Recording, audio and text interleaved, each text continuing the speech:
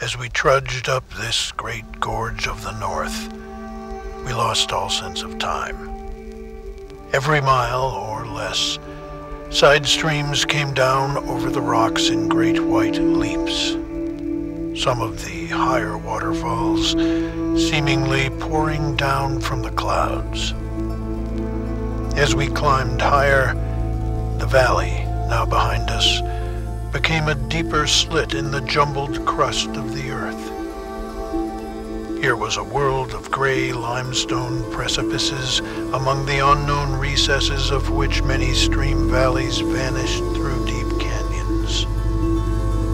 The black and jagged mountains seemed to rise infinitely into a world beyond the world. Underneath these great bounding walls, you dwarfed into nothing.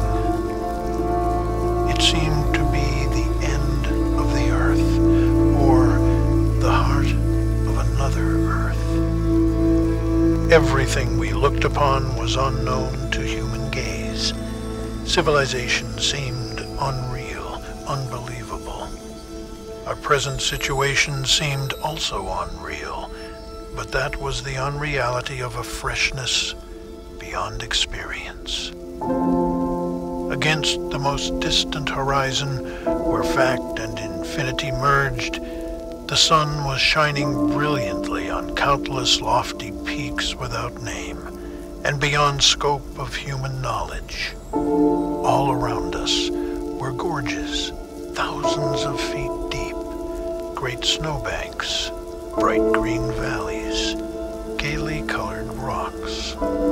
All was peace and strength and immensity and coordination and freedom.